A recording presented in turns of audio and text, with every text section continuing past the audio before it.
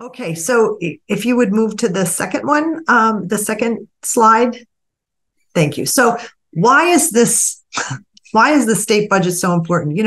I know he doesn't have anything to do with our state, but in the early years, the first year of the Biden administration, President Biden said, you want to know what the values of a government is look at their budget. And I think he got that right, because it really is the single most important policy statement that defines what's important to a governor, what's important to the legislature and the overall state.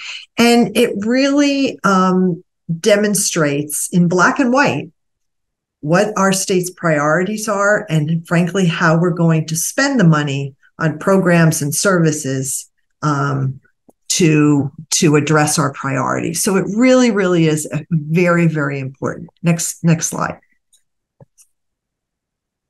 Next slide, Hannah. So how does this work? Just a couple of facts. First of all, the budget cycle doesn't begin on January 1st. And in fact, it begins on July 1st and this is a fiscal year. So it goes from July 1st to June 30th. And it's really on some level, pretty much 11 of the 12 months, there's some budget work being done, not necessarily by us, but by the folks at the state. Usually July is off, but the rest of the time they're beginning to develop, to identify priorities, and to have conversations about what's important and what should be included in the budget. But one of the things that is required under our state constitution is that a balanced budget has to be signed by the governor by July 1st. If not, except for emergency services, everything shuts down. So let's go on to the next slide.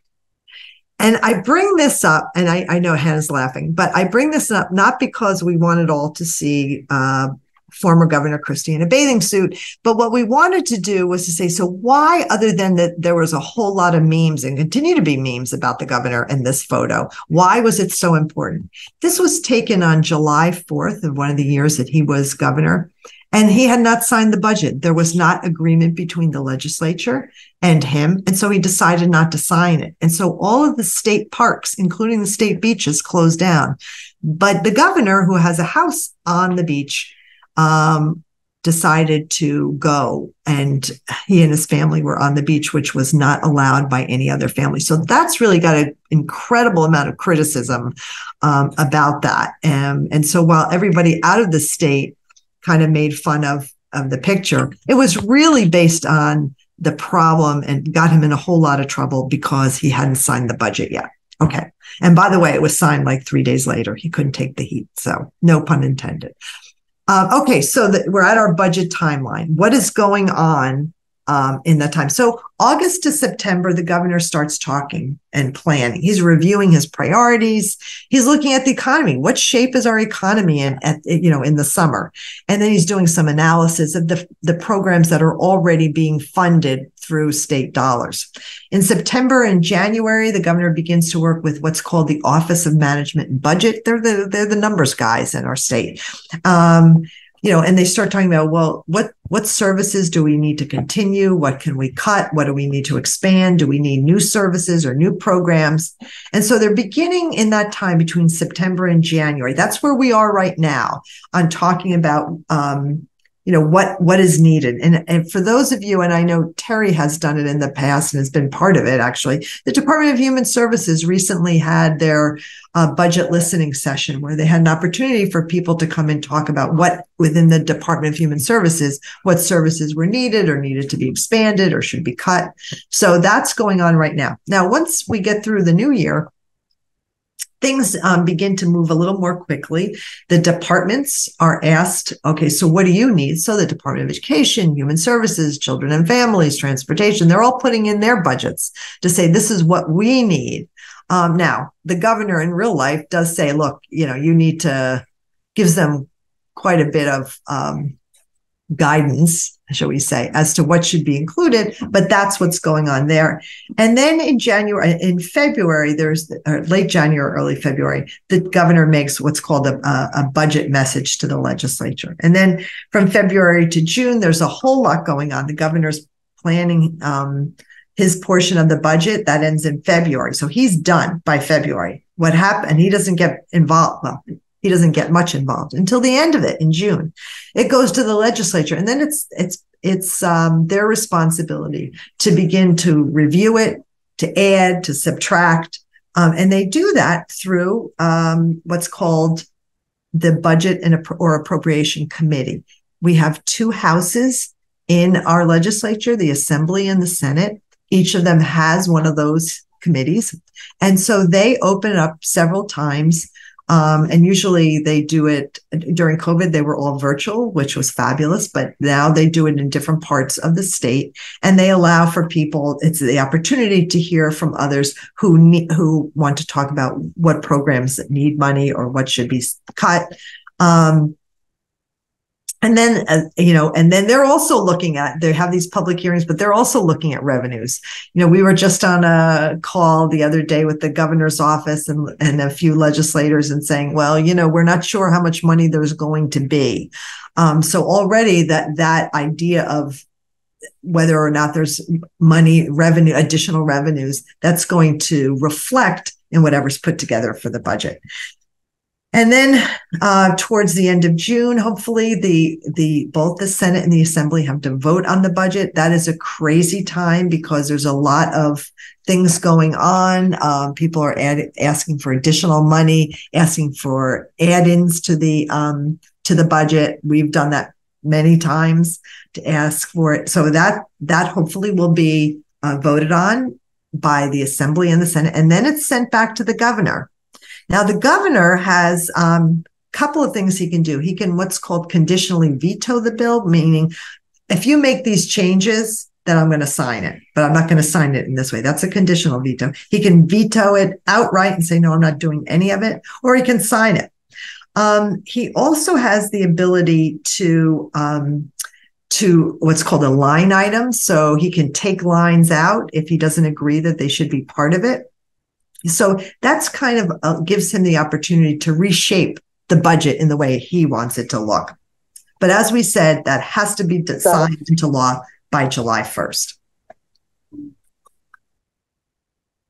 Okay, can we go on to the next? So we talked a little bit about, I want to talk about formal budget advocacy. So certainly the most logical thing is for any of you and all of you, and I think some of you have done this in the past, is actually to testify.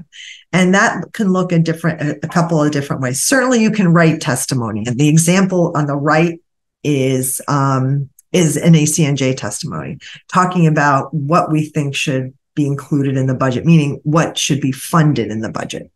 And that's certainly one way of doing it, but it can be just written testimony. It can be written and going actually to testify. Again, I mentioned something about during COVID, the hearings the budget hearings were all on Zoom. That's shifted back to being in person, although the DHS listening session was actually still Zoom. I think it provides an opportunity for more people who, let's face it, you guys have jobs. It's hard to take a half a day or a full day off to go to Trenton or to go wherever the opportunity is that the hearings are being held to testify. It's one thing, many times during COVID, I would be able to work, I was sitting at my desk or my dining room table and was doing work while waiting for my name to be called. And I didn't have to travel to Trenton. Most of the time since then, though, we've been traveling to Trenton or wherever they are. So there's your formal testimony, written, oral, or written and oral. Opportunities to testify.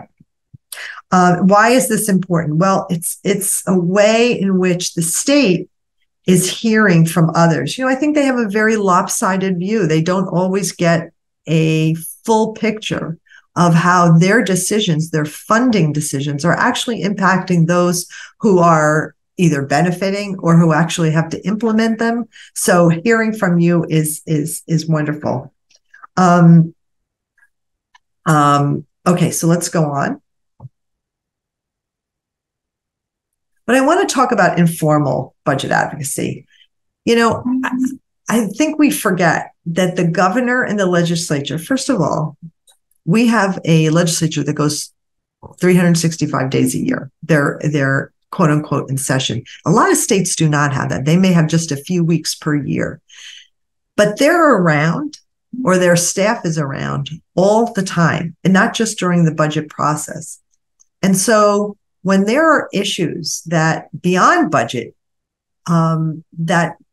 that are affecting your program, that are affecting you personally or your family, they are there. They are there to help you. You are their constituents.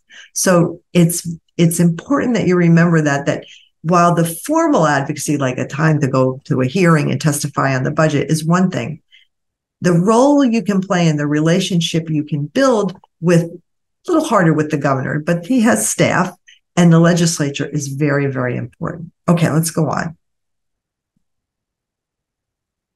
So because a lot of you are parents and even providers, I think no matter what role you play, we tend to underestimate our own power and influence. And I think that if when they hear from many people, it really does make a difference. There's somebody in the office actually checking off who supports what, who is against what. So that's how they get a better feel of how they can best work within government to make sure that your needs are being met. And I think what makes a difference then, Hannah and I, so, we love our work. We're passionate about it. But at the end of the day, every 2 weeks, we get a paycheck to work on this. We're not on the ground, and the stories are linked to the advocacy that we try. So when I testify, for example, I'll give an example just recently.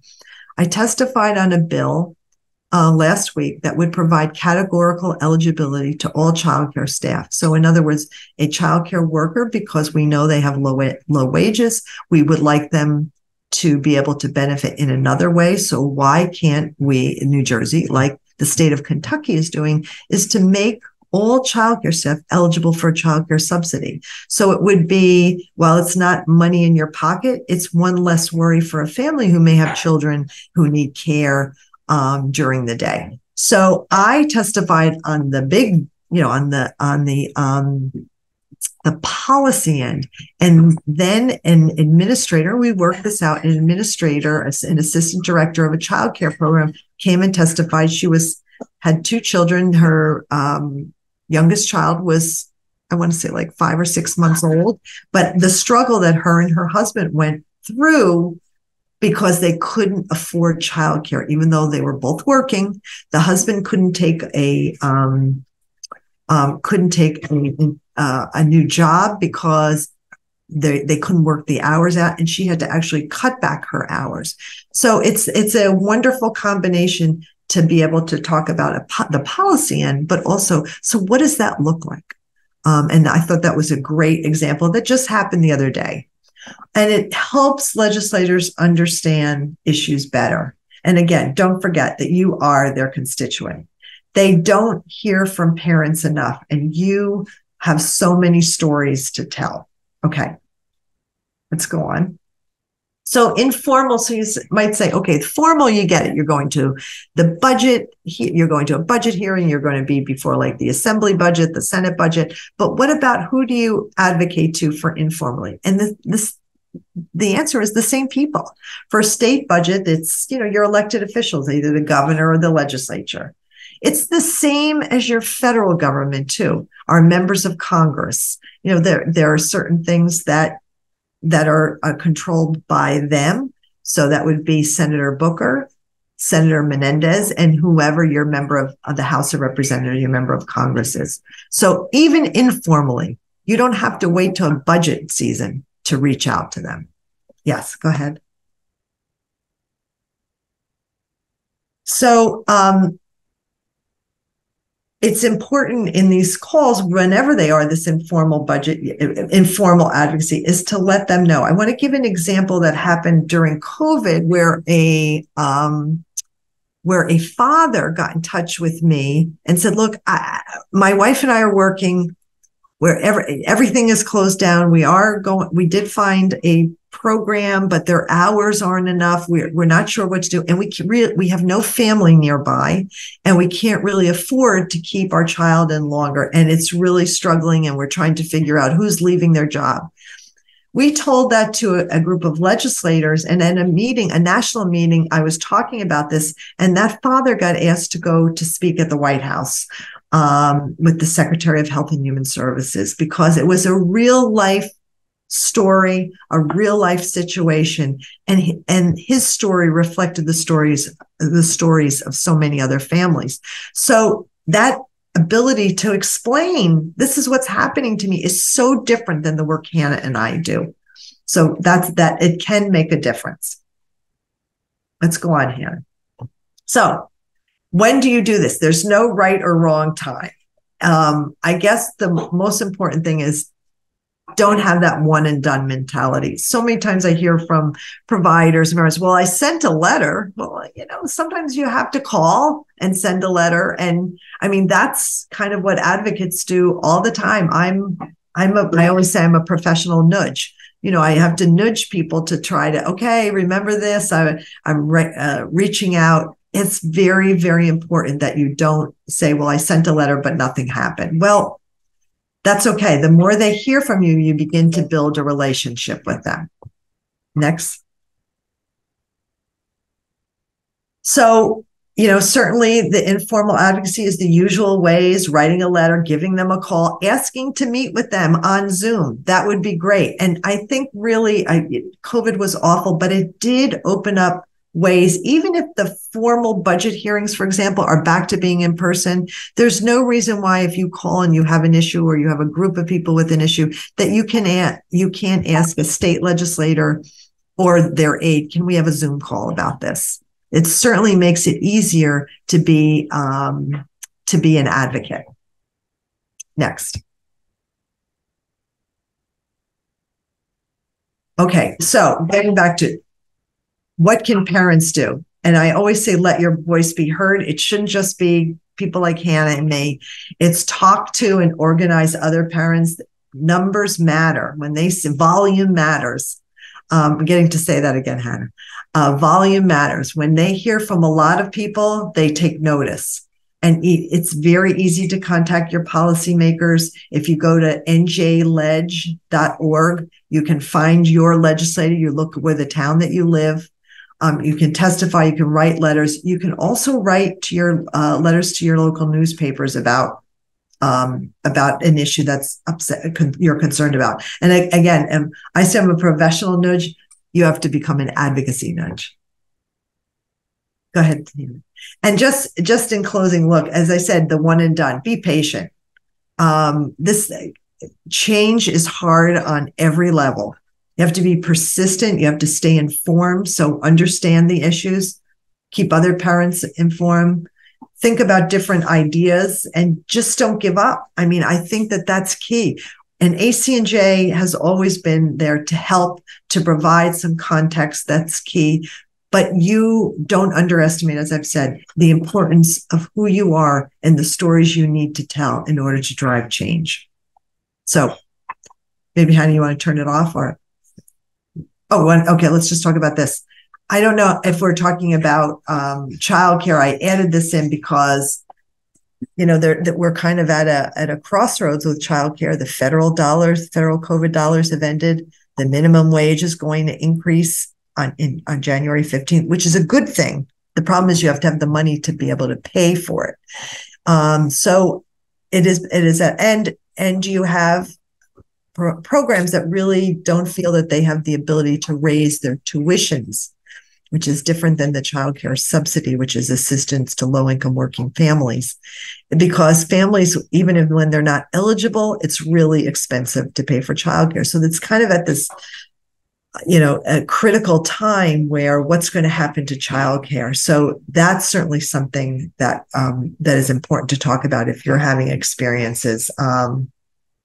Because these issues have been around long before COVID. And we're hoping that the legislators will begin to look at and say, okay, this is a public good. It needs to be funded adequately and treated that way. So there's still plenty of work to be done. So I think that's it now.